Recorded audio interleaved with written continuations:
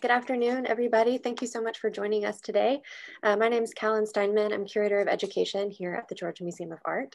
And I'm very pleased to welcome you all to today's program, a curator and collector chat with Dr. Kieran and Dr. Rose Brady. Today's program will focus on a discussion of Ukrainian social realist paintings from the Yuri Maniichuk and Rose Brady collection.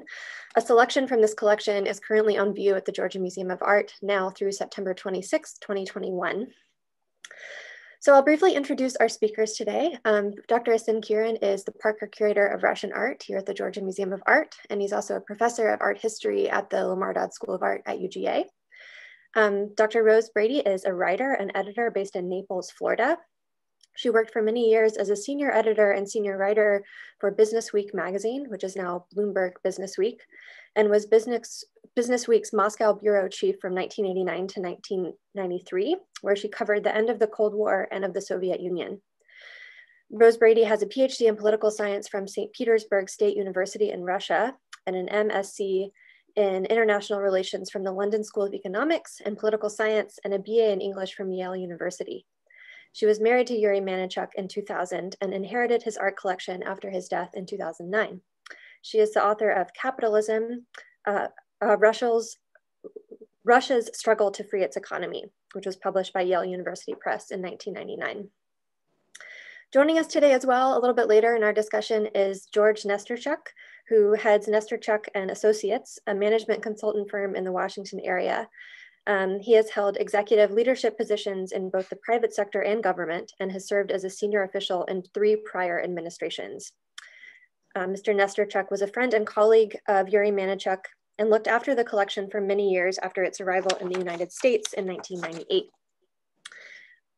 Mr. Nesterchuk shared Yuri's interest in art, and over the years, he too acquired a collection of contemporary art of Ukrainian and Ukrainian American artists.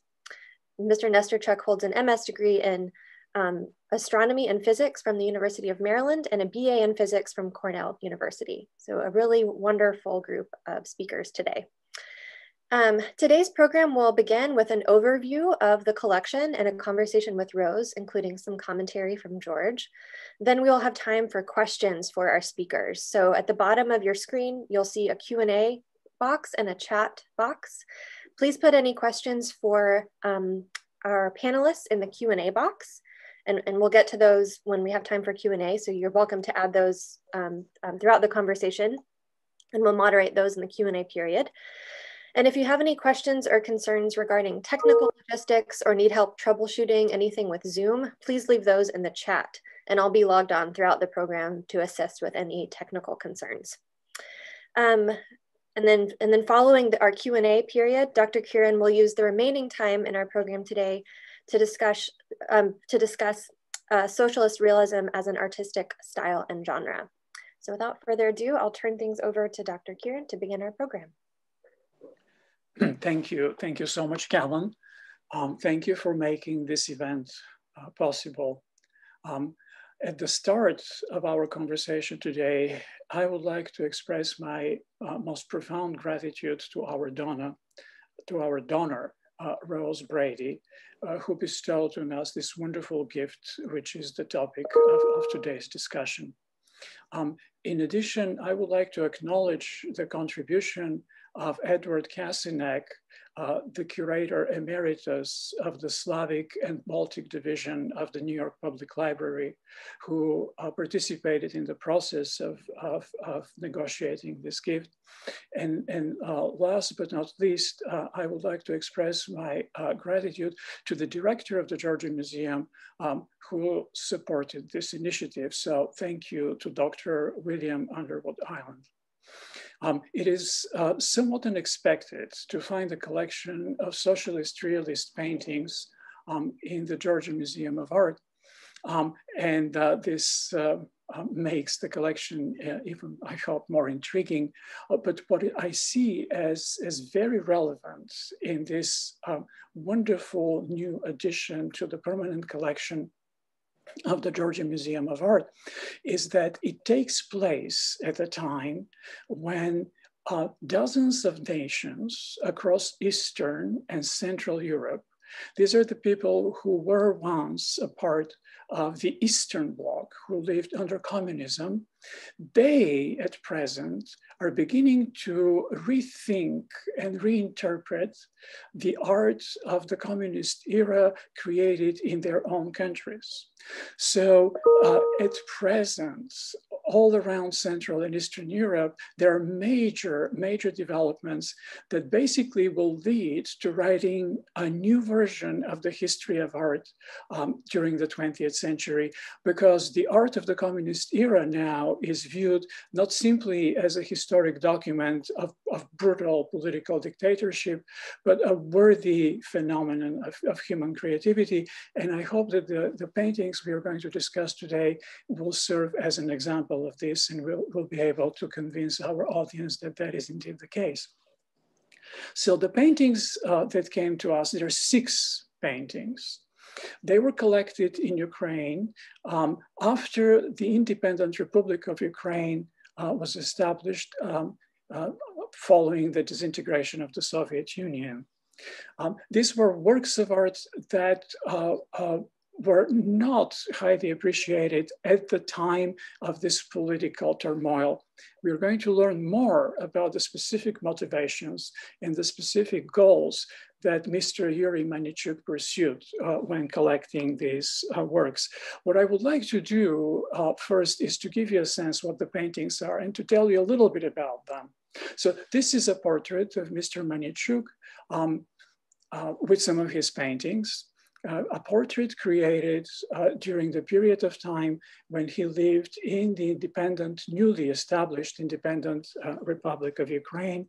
The painting dates to 1996. So the portrait is not among the paintings gifted to us, but the work that you see on the screen is one of the 6 paintings forming this gift. It's a wonderful self-portrait of a Soviet artist, Zinaida Volkhovinska, which is very large. It's almost life-size. 2 large pieces of cardboard rendered. The portrait is rendered in pastel. This is the only painting that we are not displaying currently because of the fragility of the materials used for its creation. The painting needs conservation, and we're still working on it. But as you can see, the painting dates to 1953. This is basically the year of the death of Stalin, the end of one of the worst periods in the political history of the Soviet Union. And we have this wonderful creative young lady who created a portrait of herself in front of another portrait of a lady rendered in a distinctly modernist avant-garde style. So there is a story there. We can talk about it later. The 5 paintings that are on display are large oil on canvas works, and they occupy the walls of the large longitudinal gallery of the new permanent collection wing. So here you see 2 of them, and then the other 3 paintings are grouped together. The first of these paintings shows a subject typical for socialist realism art. It shows the leader of the world proletariat, Lenin, his wife, Nadezhda Krupskaya, who herself was a major communist functionary. But the environment in which we see them is highly unusual for socialist realist art. There is this domestic, luxurious atmosphere. This is the private residence of Lenin and Nadezhda Krupskaya. And of course, the justification for creating this work during 1960s to humanize the great figure of Lenin. But there's so many details and so many subtle, meaningful statements because, so this is the information that you can find on the label that provides basic data you need to understand what the painting is all about. But here is a contrast. So this is another work from the Maniichuk-Brady collection. This one is a typical subject matter rendered in a typical manner for the Soviet realist period, dates to the same year as the previous one. This painting if I'm not mistaken, Rose, please correct me if I'm wrong. I think that this painting is now in the collection of the Museum of Russian Art in Minneapolis, Minnesota. That's correct.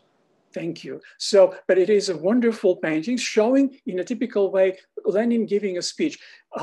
It might seem a very obvious statement, but there are several layers of substantial political messages. In communist ideology, in Lenin's writings, a very important point was made that the revolution was possible because of the union between workers, peasants, and soldiers. That's what made possible the Bolshevik Revolution of 1917. And the public here is rendered to show the three groups supporting the ideas and partaking in overturning the old regime. The colors, the atmosphere, everything is as one would expect. And look at how different is the rendition of Lenin. It's almost like affluent bourgeois couple enjoying tea in an impressionist painting. Traditional socialist realism rendered Lenin in this particular way. This is a painting from the 1930s. It's a classic work of socialist realism, almost photographic realism. I wanted you to see this to appreciate how unusual the painting from the Maniichuk-Brady collection is, the one that is now on display at the Georgia Museum of Art. So here it is. I showed, it was very intriguing for me to find anything specific about the location. And do you see this exquisite neoclassical chair? I was able to find one that is very close, if not, it belongs to the same set.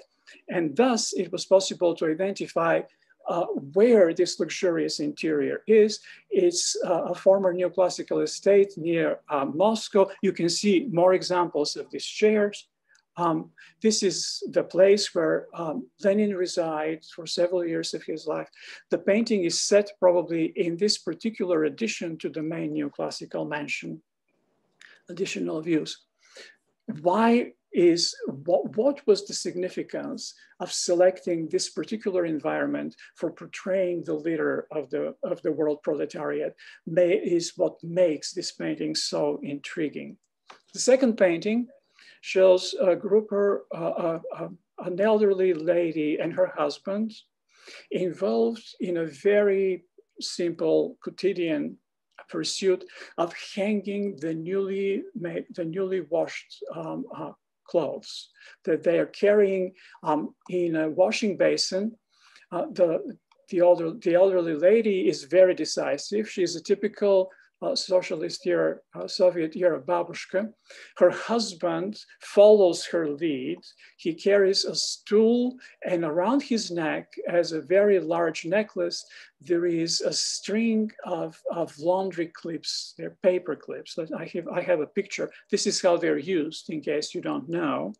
But the painting is all about the difficulty of life during communism and how elderly people struggling through life are preserving their dignity and their humanity.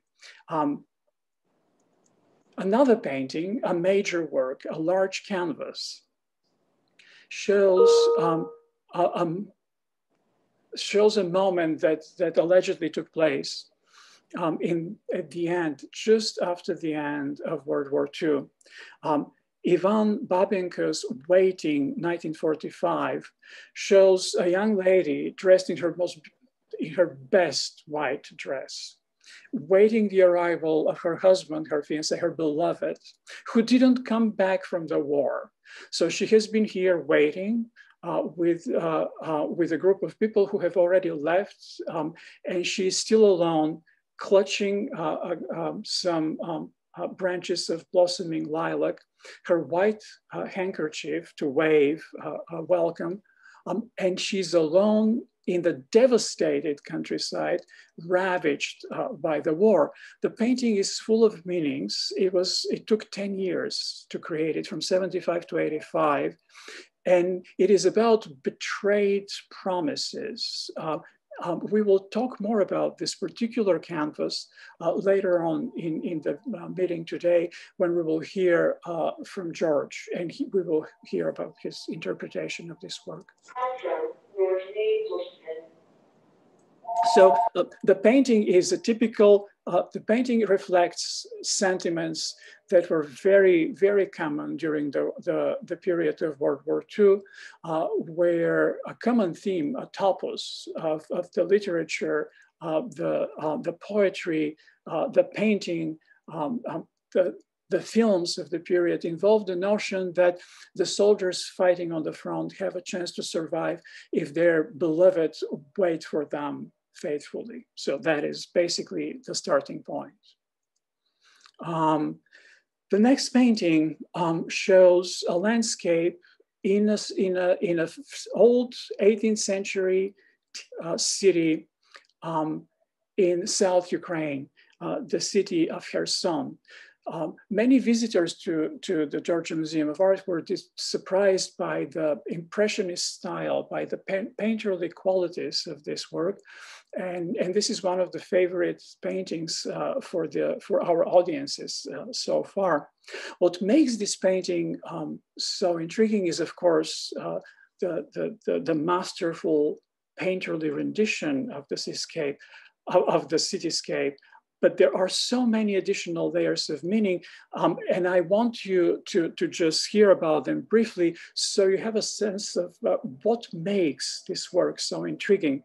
The city of Kherson is a historic city. It was built in the 18th century by Catherine the Great and Prince Potemkin to enable the establishment of the Russian Empire's Black Sea Fleet. The view that you see in this painting is from high above. And you can see in photographs, contemporary photographs, the area of the large port seem in a similar way. On the surface, the painting is about blossoming socialist economy and seen through the activities in the port. But the city is a historic city, and the point of view of the artist is from the 18th century area on the top of the hill. So history is inserted into the process of appreciating the view of the bustling socialist port. Another example of layering statements in an individual work of art is this landscape by Mykola Kravtsov. So it's an autumnal landscape in southern Ukraine. But what is so important is that in addition to the trees changing colors, in the background, we have signs of advanced industry in this region. So these mounds that you see in the background speak to the fact that this region of Ukraine was well known for its coal mining. And so the hills are actually spoil tips. These are piles of waste rock and soil removed during the process of mining coal. So is this about the landscape and the beauty of the fall trees? Is this about the way industry and nature connect? Is this about the way in which industry spoils nature? There are many different facets, but on the surface, it's about celebrating the socialist economy and the successes of the coal mining industry. So here are some photographs to show you that at present, you can still see these mounds, these spoil heaps. So these are works created during the communist period, but they, in many ways, are not typical examples of socialist political propaganda. And this is what makes the selection so intriguing. And it is indeed so exciting to look for meanings in these works. So before we continue, if we have enough time at the end of our meeting today, we will talk in general about socialist realism. But now I would like to return let's return to one of the paintings. Let's go to perhaps Lenin. and have it on the screen while we ask some questions. I would like to ask Rose to tell us something about her own experience of living in and working in Moscow. Okay. Well, first of all, I'd like to thank you, Asan and Callan, for inviting me to this wonderful conversation. And thank you so much, Asan, for that wonderful description of the paintings. I really learned a lot, and I appreciate it. I lived in Moscow from '89 to '93 when I was working as bureau chief for Business Week magazine.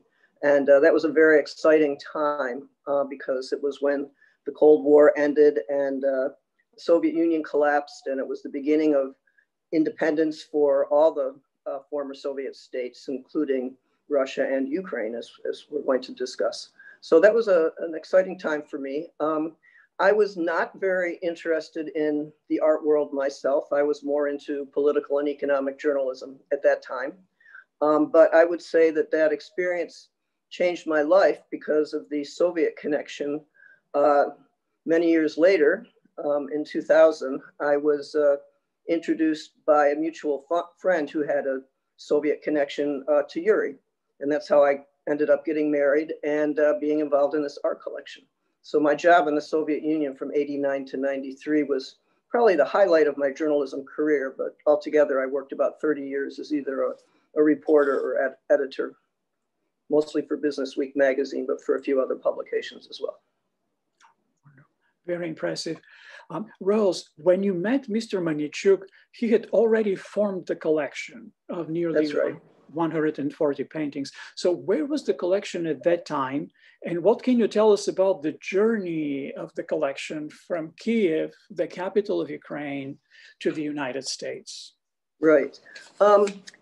Well, we're going to meet George Nesterchuk later. But when I met Yuri, which was in March 2000, the collection was in George's home in the Washington, D.C. area. When Yuri collected the paintings in the 90s, he first arranged for them to be shipped to Rome because there was supposed to be an exhibit there in '98. But that exhibit didn't take place. The businessman who was sponsoring it ran out of money, and so that exhibit was canceled. But then the paintings were sent by the businessman to Canada, to the home of a former Canadian ambassador to Ukraine who had been a friend of Yuri's. And they stayed there for a year. And this was a lot of paintings. It was 135 paintings at that time. And then when those diplomats were posted to another post, that was when Yuri contacted his friend George to ask if George could store the paintings for a little while. So the paintings went from Canada overland to the Washington, D.C. area, and George and Yuri and probably George's son unloaded the paintings and stored many of them in George's basement and some in the garage because they were too big to go into the basement. And they stayed there a long time, as was mentioned in George's introduction. When Yuri and I met, the first thing we did was, well, after we got married in August 2000, the first thing we did was go down to Washington and pull together as many paintings as would fit into a van. And what's so interesting, Asen, is that of the 6 paintings that you have chosen, 4 of them used to be in our apartment.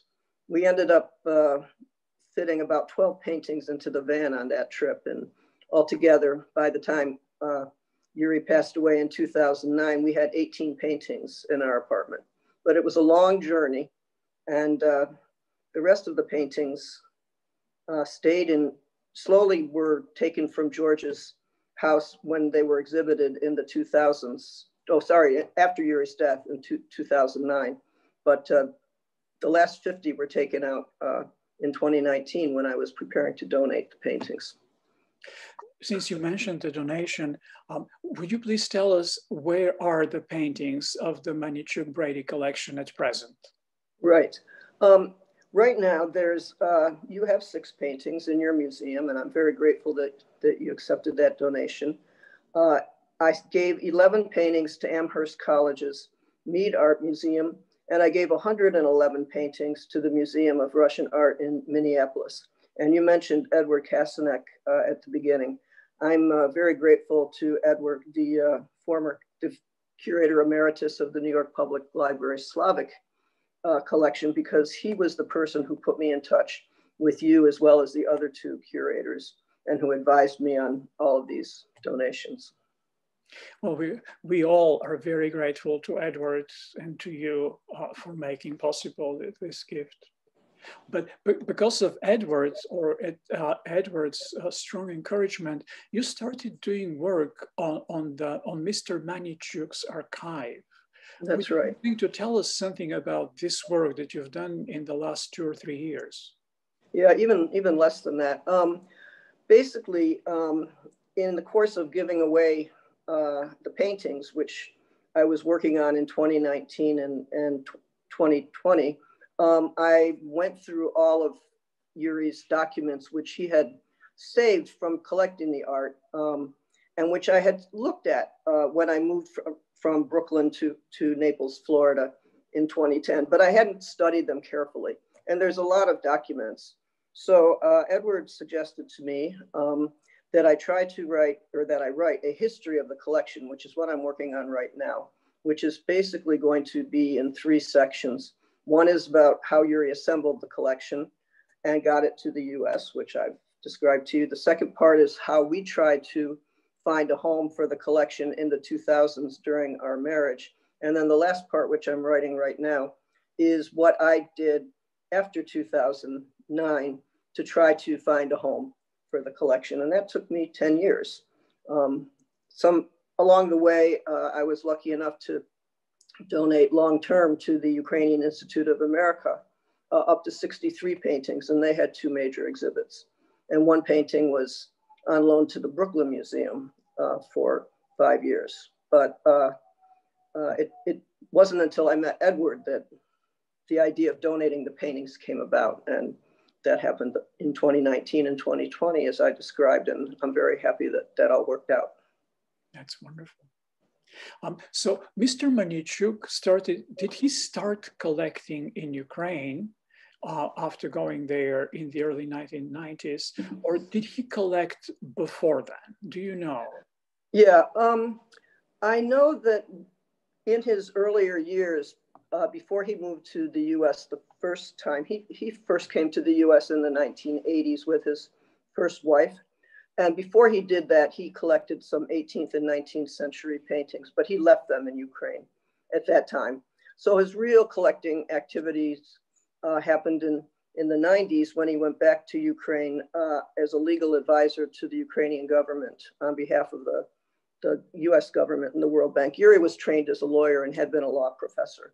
But when he went back, he became a legal advisor to the government, and that was when he began to collect the art. And he did that because he had a sense, first of all, it was being thrown away, as you mentioned, Asen, in your introduction. It was very discredited, and the paintings were either being put in it because they were communists. They were considered communists, and it was newly independent Ukraine. They were put in deep storage or painted over and the like. And Yuri, 1, wanted to save the paintings, and 2, they gave him a sense of nostalgia for his Soviet past. And so he wanted to preserve them as a kind of window on the past. And then he thought, as you said in your introduction, that they would be of historic and artistic significance and would be appreciated eventually. So he wanted them to be studied and appreciated by future generations. Well, we hope we will be able to contribute to this in the future. After working on the documents, do you have a sense who were the sellers? Who were the people or the individuals or the institutions who sold works of art to Mr. Maniichuk?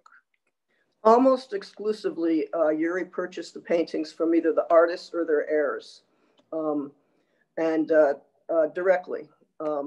A lot of the art, if the artists were not alive, sometimes he purchased them from the wives of the artists, from the children, but it was almost always from the artists. And he did it in a very systematic way. He got help from art specialists in Kiev and other cities. And he went on a series of expeditions around the country with art specialists to visit artist studios and to talk to artists and to pick out these paintings, which were all painted from the 50s to the 80s, but it was a wide variety of sort of types of paintings, some still life, some portraits, some scenes of work and life, some historic scenes, but that was how he collected it, and it was almost always from the artists.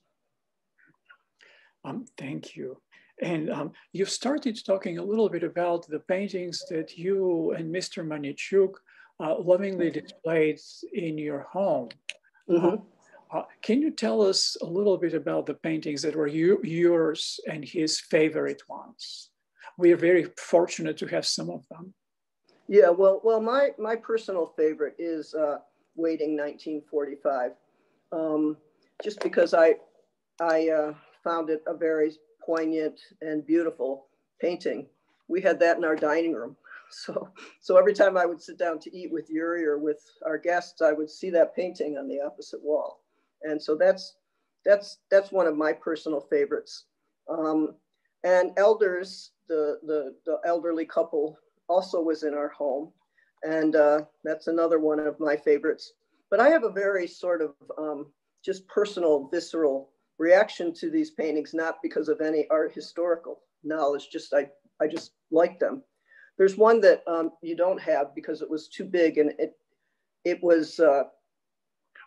came on a roll when Yuri brought it to the US, and it's a gigantic painting of the Soviet cosmonaut Yuri Gagarin being greeted by Khrushchev and Brezhnev. And that painting also, although it's very, you could say it's a political painting to some extent, but it's a very joyous moment, and it's got beautiful pictures of all these Soviet citizens clapping and cheering for this cosmonaut as he walks down a red carpet. That was in our living room, and it was 9 feet high by 14 feet long. So that was one of my favorites too, but it was also a major conversation piece when we had guests. And is it now Yuri Gagarin in Minneapolis, Minnesota? Yes, that's at the Museum of Russian Art in Minneapolis. Wonderful. Maybe we can go now, we can return to Waiting 1945 and invite George to join us and give us his point of view on this painting. Yes, George has a very interesting point of view. George, thank you for willing to contribute to today's conversation.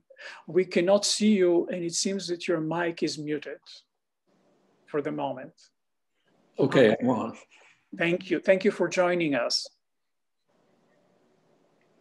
Yeah, it's a pleasure to be here. I enjoyed your presentation. It was very informative.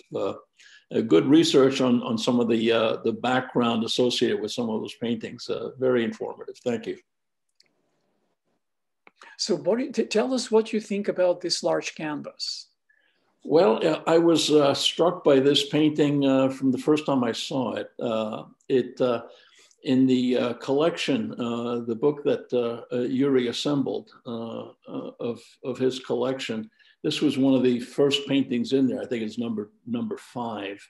So as I was going through the book, it just struck me just from the vividness, the color, and the pathos in there. It was not representative to me of socialist realism that tended to glorify the workers and peasants, soldiers, the state.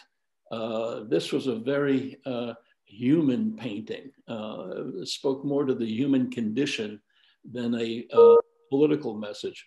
So, and the colors are very vivid, very lifelike in here. So that caught my attention. And then I noted the title, Waiting, period, 1945, which was kind of unusual for me, stressing 1945. It's a contemporary painting, 1975. So clearly the author, the painter, was conveying a message in that. And so when you look at some of the detail, then I was also struck by the contrast in the desolate environment that she finds herself in, the light shining on her, so she's clearly the center of attention, but she's surrounded by desolation. So, okay, 1945, end of the war, desolation. And now we have the messaging there of victory. The train that's leaving the station in there has a sign on there, Pobieda, meaning victory. So they're clearly celebrating the end of the war, and she's waiting for someone to come back. But now I look at the timeline of the painting, 1975. So this was probably prepared for some exhibition in 1975. And there's a second date, 1985, 10 years later. So I look at this and I said, this couldn't have taken 10 years to complete. So clearly something happened in the interim, and the painter, the artist, decided to reissue this in 1985. Now, I don't know if it was ever exhibited in 1975, the original date, but the contrast in the dates is significant politically. 1975 was the Brezhnev era, a fairly repressive time.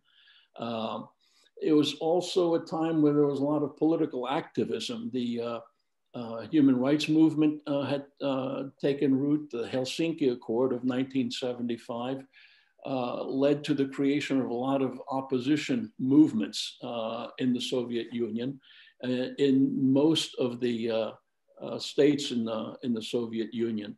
So there was political unrest in 1975, and it was basically pushing back on the repressions of the Brezhnev era. 1985 is the Glasnost period. That's when Gorbachev came on the scene and started his Glasnost Perestroika movement. And that allowed people to speak out. They felt emboldened to speak out. So I read in that, the 1985 reissuance, that this artist chose that time for a political message. And the messaging here, waiting from a political standpoint, is, okay, this is Ukraine. The symbol for me, the young lady, represents Ukraine, his native land. And she's waiting. And in 1985, she's still waiting. We saw the desolation of 1945 with a lot of promises of a better life, a better future, but that never materialized. Certainly the people that were speaking out in the human rights movement, the writers, cinematographers, artists, were basically looking for more freedom of expression. And I think the artist Babenko took advantage of 1985 and Glasnost to put out this message that we are still waiting. From 1945 to 1985, we are still waiting. I appreciated the song that you presented in your discussion of this. It gives him the freedom to use the title, Waiting, using a popular song as a justification for this message. It's a very human message of pathos, of unrequited love, if you will, someone still waiting. But symbolically, it's also a political message that we are still waiting for the promises of 1945 that haven't materialized to this day. Thank you, George. That is wonderful. Thank you so much for your interpretation of this painting. I completely agree with everything you say. And I'm particularly grateful to you because you helped us understand how art that was created in the communist era succeeded in being simultaneously complying with the requirements of the government and conveying subversive messages. Yeah, that was one of the tremendous challenges for the artists in that period. And that's something Yuri was very sensitive to. One of the things he said, he wanted to collect art to preserve the artistic aspects of that period, because much of the artwork was being misinterpreted as promulgating state policy, supporting state policy.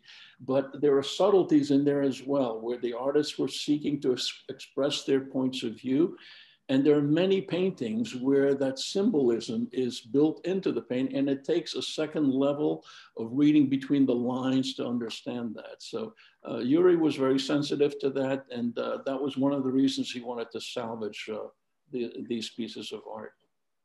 This is wonderful. Thank you so much. That was very enlightening. And this kind of reading that addresses different superimposed layers of meaning in the works on display applies to all 6 of them. So Callan, at this moment, I would like to ask for your help because I cannot see the chat messages and the Q&A section of the screen because I'm sharing my screen. Would you be willing to read the questions? Absolutely. So we have 2 questions so far, and I would invite anybody else in the audience, if you have questions for any of our speakers today, you can add those to the Q&A box now. But there are a couple already here from William Island, the director of the Georgia Museum of Art. And let's see, this first one, he says, Mrs. Brady, as you note, we chose from your collections works that can be and have been called non-conformist in the face of Soviet realism. Could you talk for a minute about that aspect of what we are exhibiting, especially when you said that 4 of the ones we have were displayed in your home? Right. Well, first of all, I want to thank Dr. Island as well for accepting the donation. Well, George just actually gave a pretty good description of the nonconformist of the Waiting 1945 painting. The other ones, I don't think that when we chose those paintings, we were thinking of, I don't mean when Yuri collected them, I mean when we chose them for our apartment, we thought of them as a nonconformist way. I will tell you that we did have one painting in our apartment. This is the one that was on display for 5 years at the Brooklyn Museum that the artist painted. It was a graduate student who was, he had his head on a table in his kitchen. And there were 2 babies in the foreground of this painting. And that when the artist painted it, she painted it with no rug. And when the artist did these paintings, they had to be approved by a committee of the Ministry of Culture if they were going to be accepted for exhibition. And when she showed this to the committee of the Ministry of Culture, the committee, according to my husband, said, Soviet graduate students can afford a rug. So she had to paint a rug in and paint a tablecloth in, which reminds me a little bit of the Lenin painting with the beautiful tablecloth and everything.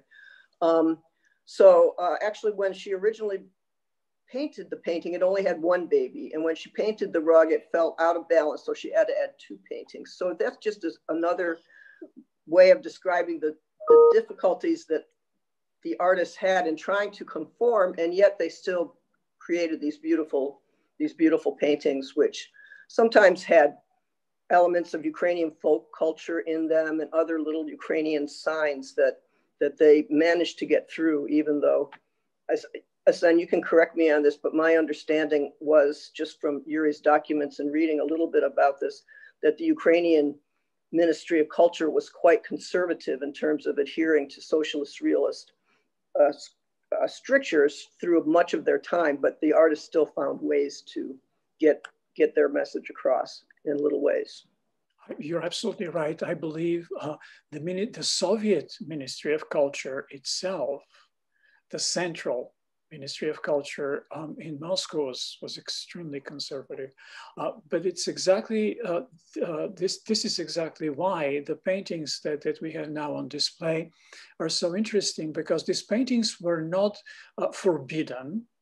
They somehow succeeded to live to the expectations of the Soviet government, and yet they convey so many layers of meaning, most of them subversive.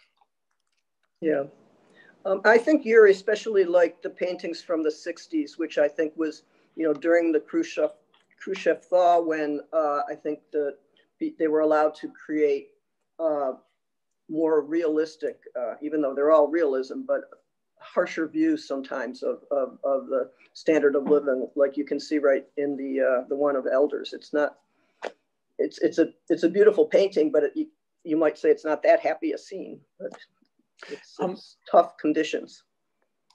And the painting that we have not displayed because we're still conserving it is an embodiment of this new period in the history of Soviet culture.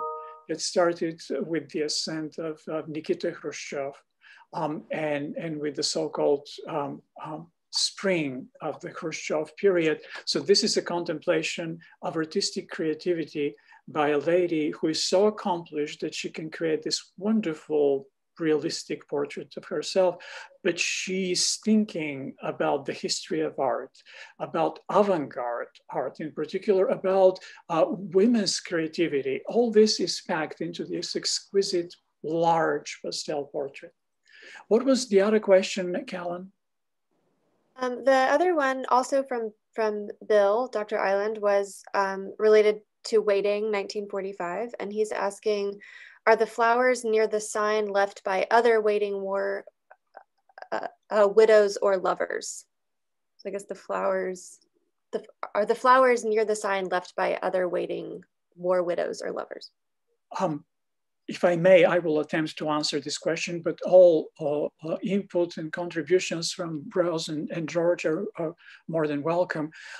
So the whole train was decorated and it traveled to its final destination, decorated with banners, such as these red banners, as George said. The banner says victory. And the flowers are the flowers that symbolize spring and the joys of spring, but also sensual love and sensual fulfillment. These are lilacs. And so the lady is also carrying some of them. You can see some branches of blossoming lilac on the floor of the platform. So we don't know exactly who put them, but it's all in celebration of victory and springtime and the hope of fulfillment, human fulfillment. There is something I want to point out.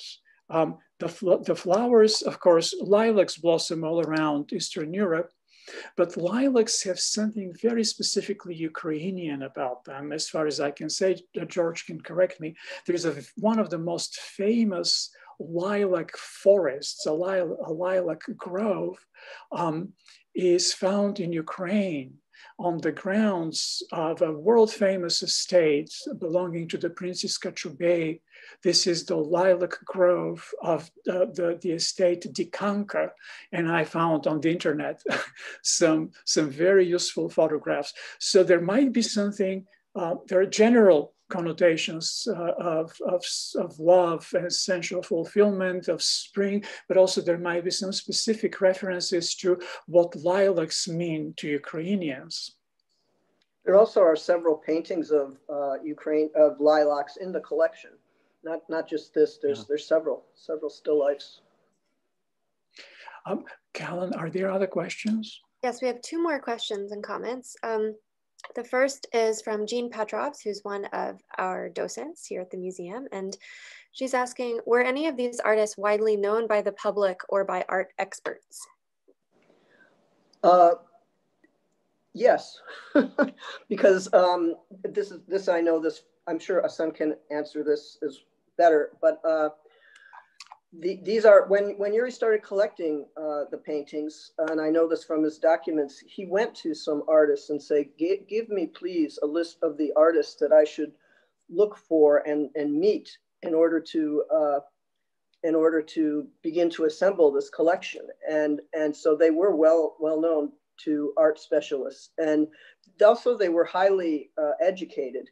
The art education in the Soviet time was very sophisticated and very much in a classical tradition and heavily subsidized by the government. So they were highly educated artists. Can I add a comment to that? Yuri went about collecting these art very systematically. These weren't random selections. He worked with people at the National Museum of Art in Kiev, going through lists of socialist realism art that had been created in previous decades, just to assess how many might still be out there. A lot of the paintings were officially collected by museums and institutions around Ukraine. So they served as repositories, and they were the owners of a lot of the art that had been created during the Soviet period. But a number of works that had been recorded as having been exhibited in various exhibits over the decades were not on the registers of these institutions. So those are the ones that he went after. And anyone that had their works exhibited officially was a relatively well-known artist. They didn't choose unknowns for their public displays. So yeah, to answer the question, they were fairly well known, some more famous than others. But their works were registered in various institutions in Ukraine, and that's what Yuri went after. He estimated that about 1/3 of the works that had been created going back to the 50s until the 90s were still out in private hands, and those are the works he tried to collect. And that also explains, if I may add to what George said, why Yuri got most of the paintings from the artists or their heirs. He actually went to their studios and their art workshops, and that's how he got them. Thank you so much, Callan. What is the next question? We have two, a couple more comments have popped in. One might be answered quickly. Mamata is asking, again related to waiting, 1945, asking about the shadow on the lower left of the platform, and wondering if it's a horse. Oh, the shadow. Over here, if you can see my my cursor. Yes. This is a soldier's bag.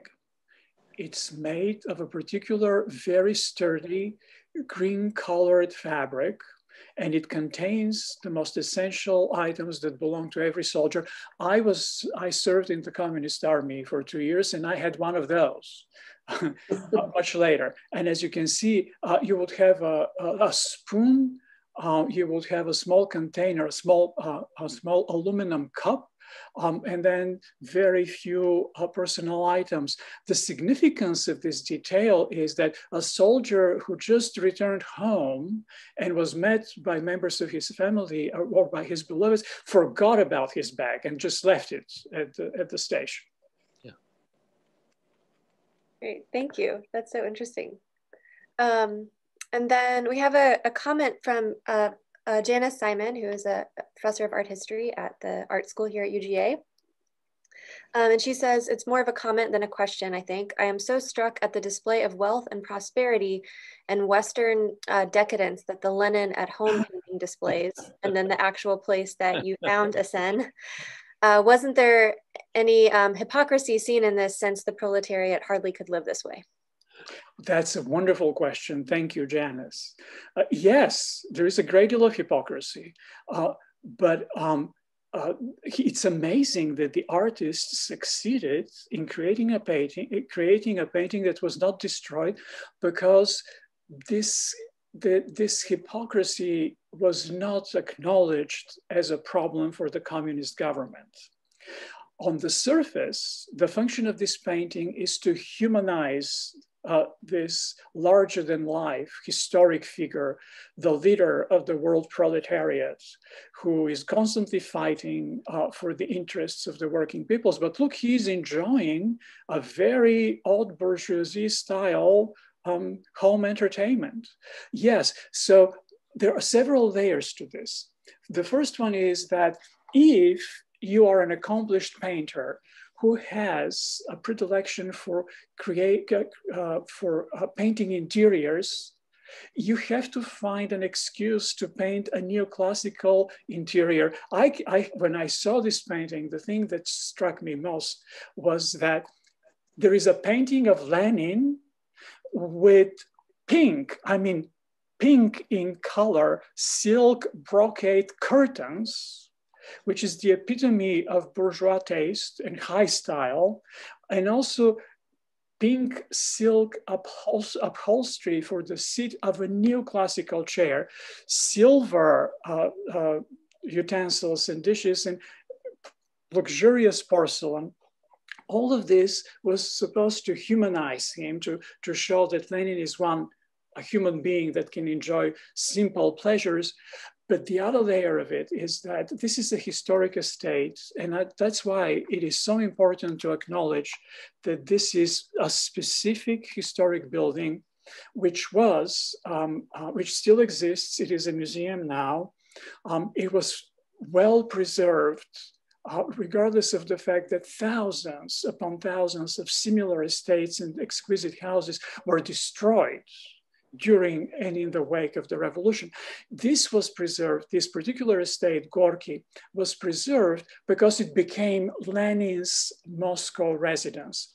Lenin spoke about the need to preserve the past and used the example of this particular neoclassical estate as an illustration of the attempt to preserve the history of Russia. So there is this element to it. And of course, there is a subversive message. The subversive message is, look how they live and look at us. Our leaders live this way. They always did. And that's accepted. So there is this possibility to read the painting in a subversive manner. Asen, could you go back to that painting? Could you put it back up? Yes. Yeah, on the point of decadence there, I note the chair that he's sitting on compared to the chair that she is sitting on, and the other one on the side. That's more of a chair that you'd find out on the porch. And I'm wondering if perhaps he wasn't seated in a nicer looking chair, and someone decided that perhaps that looked too decadent for Lenin, and perhaps asked him to fix it, as they did in the case of the student dad that Rose had spoken of, where they asked him to put in a rug and a tablecloth on the table. And so I'm wondering if perhaps there wasn't a touch-up done to this thing afterwards. That's quite possible. If we have an X-ray, we will be able to establish whether there is a layer underneath. This kind of wicker chair, there's still surviving similar chairs in the museum that the estate is, preserving everything associated with the life of Lenin there. Very interesting. Are there other questions? Yes, there's one more. Dr. Island also commented on Dr. Simon's comment that it's an haute bourgeois painting of Lenin there. And then we have our final question from Lacey Camp, who is one of our docents as well at the museum. And she asks, what are the two other paintings that we are lucky to have that are the ones you had in your home, Rose? The one that I had in my home, in addition to Waiting in Elders, was the port picture of Kherson. That was in our home. And the fourth was, let's see, what was the fourth? It was, hang on. The portrait, Waiting, the port, and Elders. So those four. And this painting, I do have a small story about that one, but it doesn't pertain directly to Yuri, but that was exhibited at the Ukrainian Institute of America in 2012. The Institute had, as I mentioned, 63 paintings for almost 8 years. This was the inaugural exhibit. And a friend of mine, a Russian friend of mine in New York, brought her son to this exhibit, and he looked at this painting and tears started to come in his eyes. And it's because he used to visit the port of Kherson with his grandfather, and he remembered that image. So it was very interesting to have this personal interaction through one of the visitors to the Ukrainian Institute of America in New York's exhibit. But we picked it out because we liked it, and it fit into the van. So. Wonderful. Callan, we are out of time. It is 1 o'clock. It's 2:01. So are there any questions that we should address? Those are all of the questions from the audience. And I know we are at the 1 hour mark, but it's up to you if you'd like to go through quickly your discussion of social realist painting, if you think we have time for those who Well, we can allow people who have to go to leave and those who are willing to stay for 5 or 10 minutes more. We can ask to be patient with us, and then I can talk to you briefly about socialist realism in general, just so we have the wider horizons in mind when we think about this wonderful 6 painting. So what is socialist realism? Well, the most important thing to start with is to draw a clear distinction between social realism in 19th century art and literature and socialist realism, which is a phenomenon of Soviet culture. So for many of you, social realism in 19th century art is familiar through the works of art of Courbet in France, through the writings of such distinguished French writers as Émile Zola. But this tradition is of great importance in the Russian Empire as well. There was a great realist movement in the second half of the 19th century, both in the realm of the visual arts and in literature as well. So it is precisely this tradition of social realism, art, that addresses issues of social inequality and injustice, that fuels the ideas that crystallized in the theory of socialist realism. So communist theoreticians made a special effort to distinguish socialist realism from social realism by introducing a specific term, critical realism, which in the Soviet era, all around the Eastern Bloc, was the appropriate term to use when speaking about social realism in 19th century art in general. The statement, the implicit statement of using this term, critical realism, was to emphasize that 19th century art did this critique of the social reality without applying the lessons of communist political ideology. So they critiqued, but they did not offer solutions to the social problems. Socialist realism fully versed in the ideas of Marx and Lenin and the socialist revolution could not only identify the problems, but would point out to the best possible solutions. For the first time, the term socialist realism was used in 1932. This is 10 years after Stalin came to power.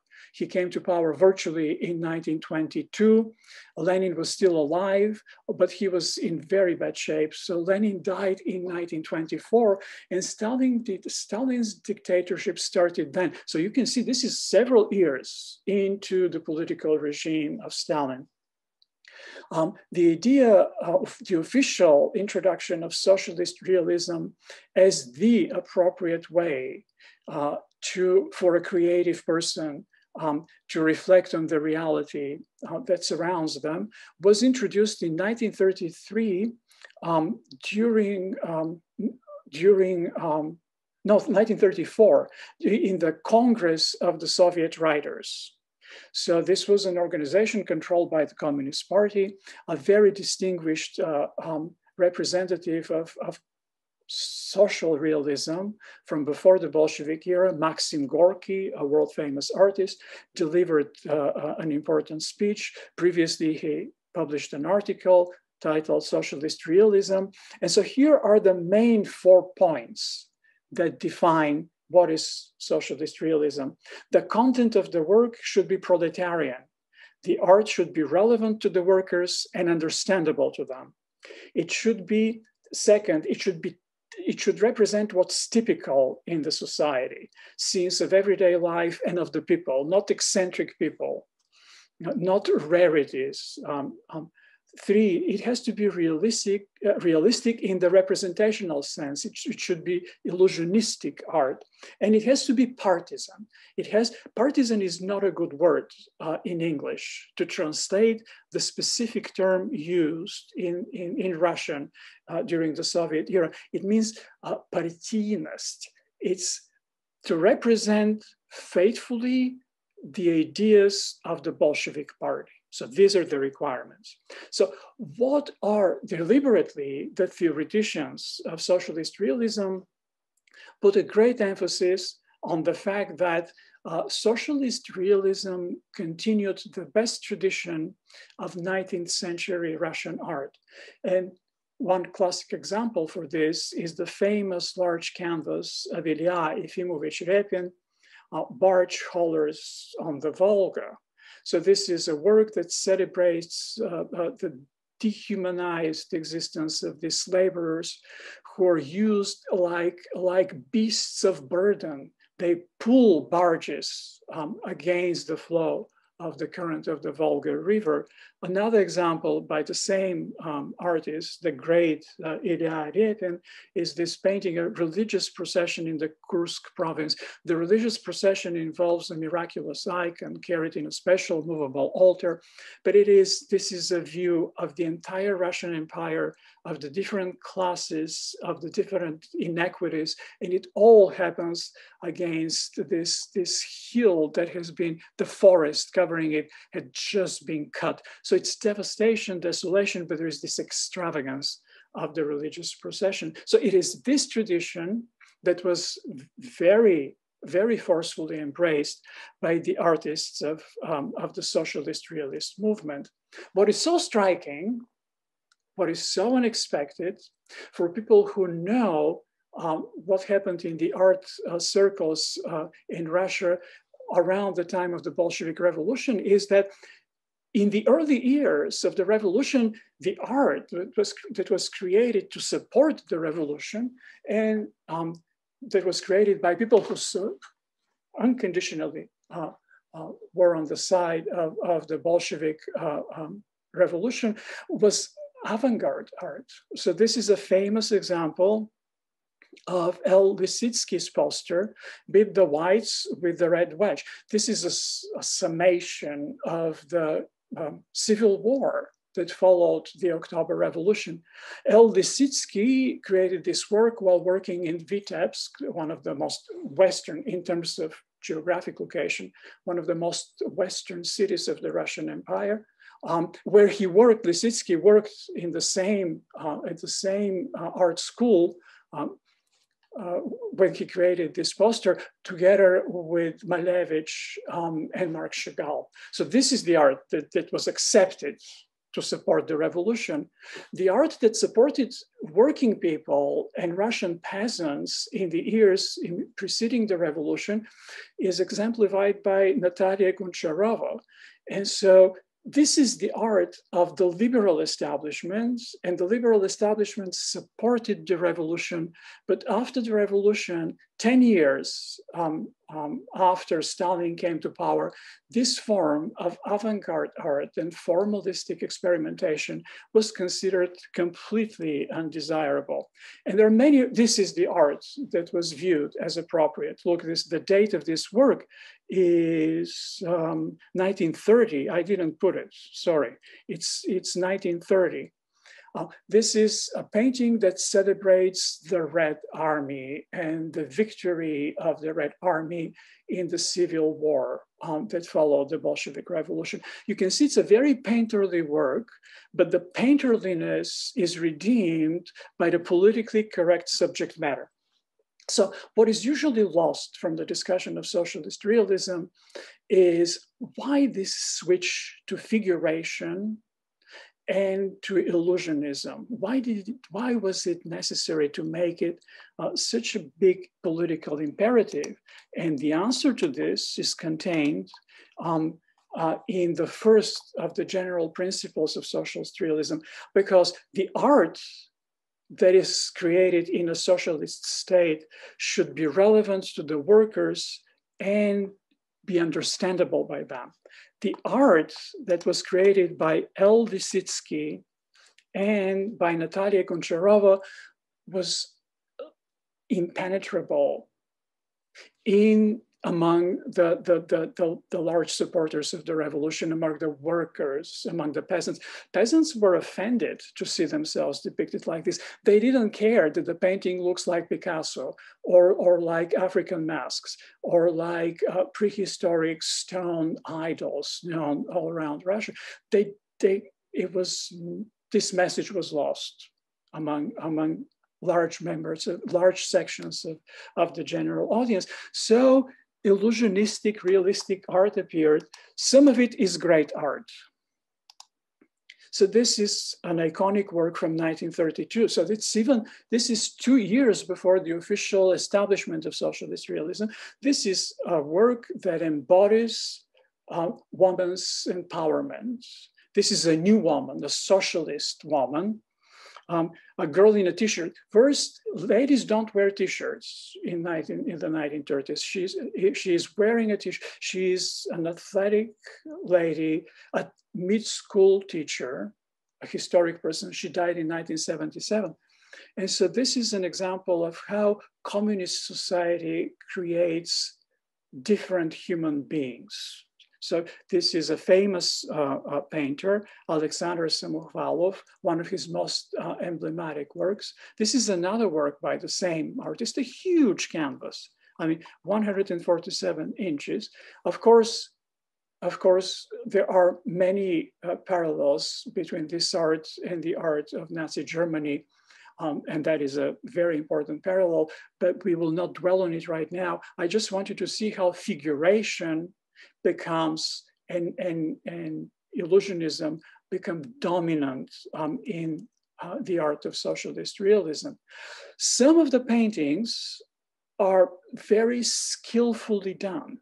So Fyodor Shubin created this portrait of Stalin, which celebrates the accomplishment of the Soviet economy after World War II. And it is an accomplished work. You can dislike it, of course, because of the subject matter, but we cannot deny that this is a well-trained painter who succeeded in a simple portrait to convey multiple ideologically highly significant messages. So first of all, there is peace in the countryside. The countryside is no longer ravaged by war. It is because the Soviet Union won the war against Nazi Germany. But look what's happening in the background. Tractors are plowing a huge field. So the land belongs to the state. These are not different sections, small sections of agricultural land belonging to different people. It's all socialist, it's all state property. There is a power line and there is a factory in the back. The landscape repeats some of the imperatives established by Lenin about how can a communist state be successful. Lenin defined this shortly after the Bolshevik Revolution. He said, communism, this is Soviet form of government plus electrification. And so here is the example of the electrification. Collectivization of the land, making all the land state property, is embodied by this large field, and then industrialization, and this is the fact. So this is how socialist realism functioned and fulfilled the political imperatives of the era. So, and it could be done in an artistically skillful way, or in this horrendous, just disturbingly kitschy rendition, but they both exist. And this is the flow of the communist visual discourse that allowed major compromises on the basis of the content of the work, major aesthetic and artistic compromises because of the content of the work. So this is what people usually think about socialist realism. It is this unabashed kitsch, but socialist works of art were created that need to be re-examined. And the Maniichuk-Brady collection allows us to do this, exactly at the time when art history is rewritten in most of Europe to incorporate the work created during the communist era and to allow us to see in a new way the art from this time and to acknowledge that art history has been somewhat unexcusably snobbish and prejudiced. But that's not news. So thank you so much. Thank you, Etienne, and thank you to Rose and George for all joining us today. This has been a really wonderful program. So thank you so much for your time. Thank you as well. I enjoyed it very much. Thank you, Etienne, for that wonderful description. And Callan and George for participating. Thank you, Rose. Thank you, George. Thank you for all your contributions and for the wonderful gift. Callan, thank you for organizing and supervising the event. Sure. Thanks so much, everybody. Thanks to those in the audience for joining as well. So thank you and have a good afternoon. Thank you. Thank you. Bye.